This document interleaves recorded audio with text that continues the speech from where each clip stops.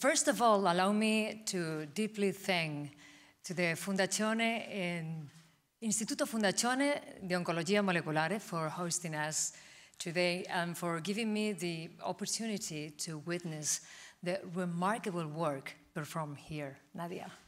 Well, I think it was too short and I have to come back for sure, please. I would also like to recognize and appreciate the hard work by the Associazione Italiana per la Ricerca sul Cancro, Ricerca sul Cancro, and the Asociación Española contra el Cáncer for the hard work in organizing this very important event for the World Cancer Research Day.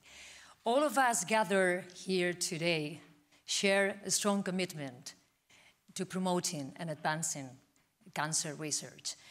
Our foremost goal is to ensure that the knowledge derived from this research truly and effectively reaches patients as quick as possible. This year, you know, the focus is on innovation.